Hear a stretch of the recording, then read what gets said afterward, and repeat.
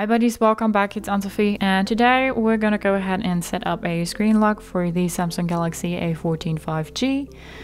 For that, you want to go to your settings and then you need to go to lock screen, and here we have the lock screen type. It's the swipe right now.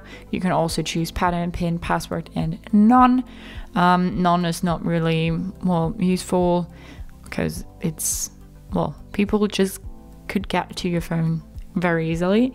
I'm gonna go with a pin. You can see how high the security is. So with the pattern, it's medium security, medium high security. With the pin and password is high security. I'm gonna go with pin and put in my pin. Continue, enter that again. And now I can say how I want my lock screen to display notifications.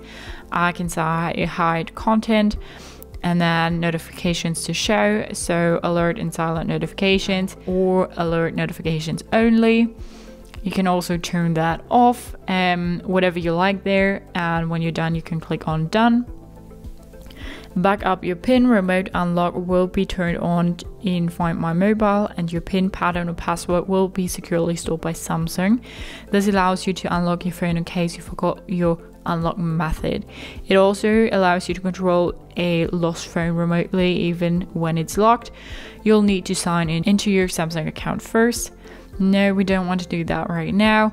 And now we set our pin, and if we go ahead and lock our phone and want to unlock it again, we need to put in our pin. Now we're back in the phone and can use it as like we used to.